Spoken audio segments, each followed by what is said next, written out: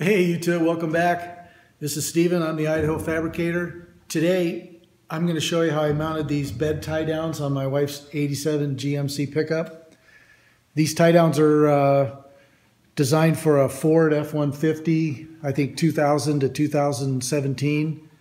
And today I'm going to show you how I mounted them on the bed, and I'm going to show you how to drill and tap holes in steel. So stay tuned.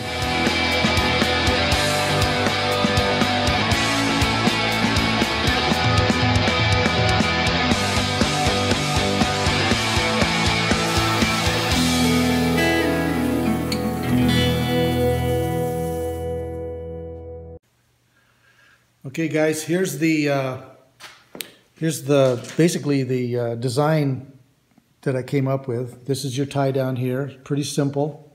And then I just took a piece of 3/16 flat steel, okay, drilled and tapped some holes, and then the finished product, give you an idea what it looks like. Get a light under there. It's pretty nice and clean. I'm going to paint that to match the bed, so it'll really disappear. And I tucked it up under the lip of the bed, so really it doesn't show unless you're unless you're getting down on your knees and looking under the bed. So that was the idea here, and I thought I would just take a minute and show you how to drill and tap holes in metal, just in case you've never done it before. So let's head over to the workbench and I'll show you what's going on. Okay, if you haven't bought one yet, I highly recommend you get a tap and die set. I've had this set for like 30 years, and they last forever if you take care of them. And basically you've got your taps and your dies, okay? And then you've got several kinds of tap wrenches. This one here unscrews, and then the taps fit in this little V here. Okay, and then you can use that to spin it in, all right? That's one way. And then another way is with this guy here, okay? And you can see inside there, it's just got 4 sides, and the collet, as it tightens up, it holds the tap. And then there's a little handle here that fits inside of here. Right, and then you can spin this in. So you got a couple of ways to do it, this way or this way.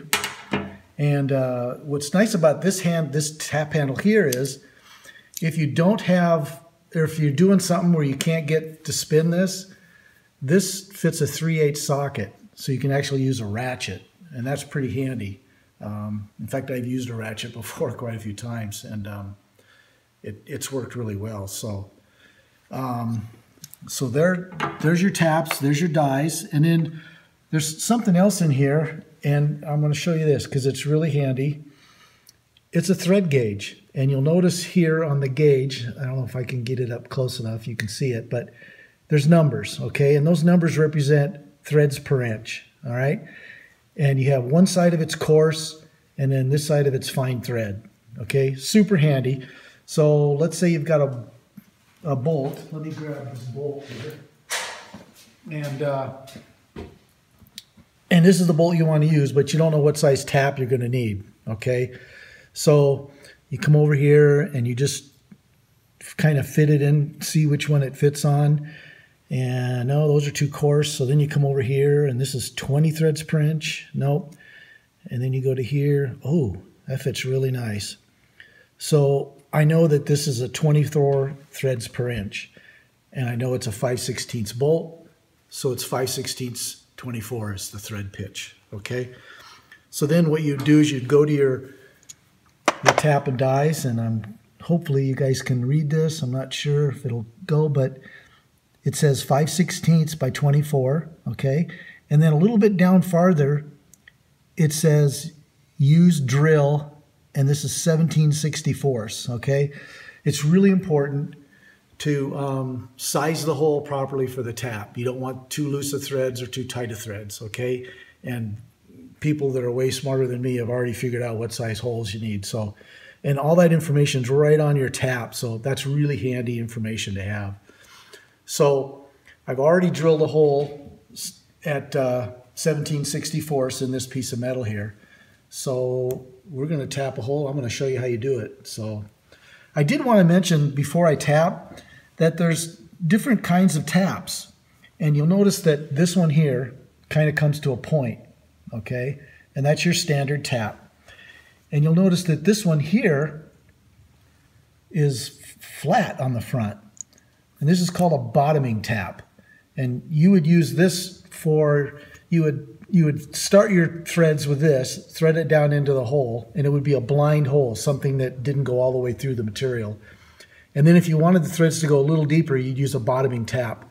And you'd go ahead and run this down, and this would allow you to get, as you can see, you know, 1 or 2 more threads toward the bottom. So bottoming tap, standard tap. I just wanted to show you the difference so that if you knew what they looked like, you'd recognize them. So let's go ahead and tap this hole. And I kind of like using this guy, so that's what we're going to use. And it's really important also to use some type of cutting fluid, okay?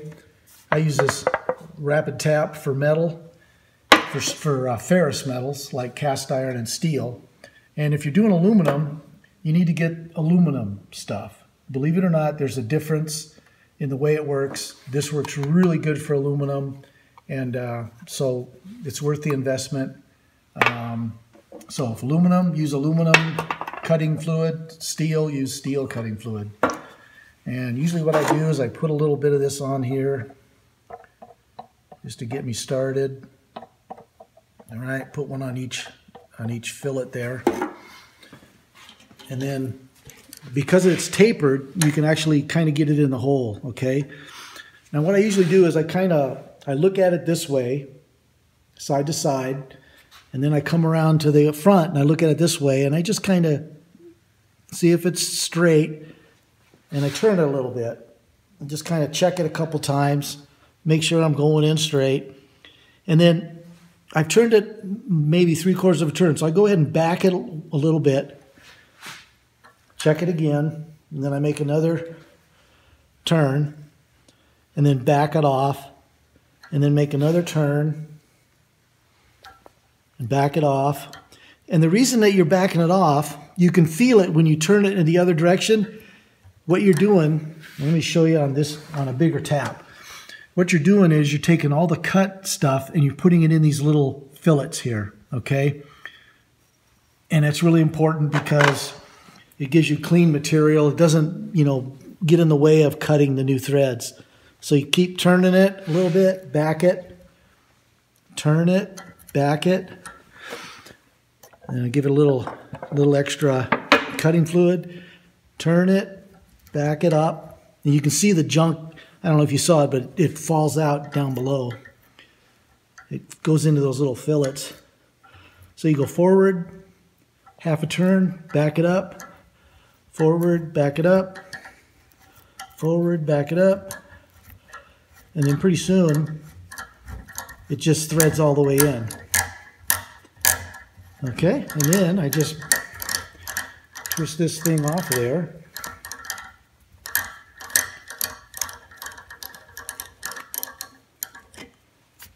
Okay, got our bolt here. Look at that. Threads right in there. It's got a little dirt in there. Let me clean that out real quick.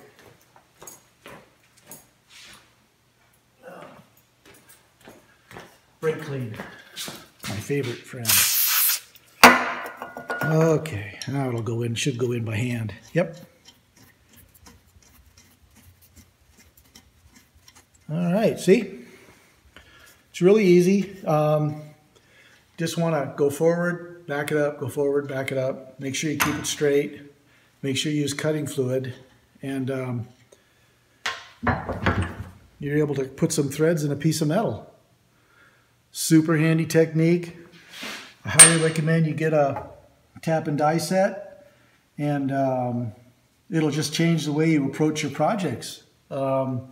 You don't always have to count on using a nut or a washer or something like that. You can just thread the material, or you can fix threads on something. So super handy tool. You got to get one. Thanks for watching. This is Steven, the Idaho Fabricator. Be sure to like and subscribe. I love hearing from you, and thanks again.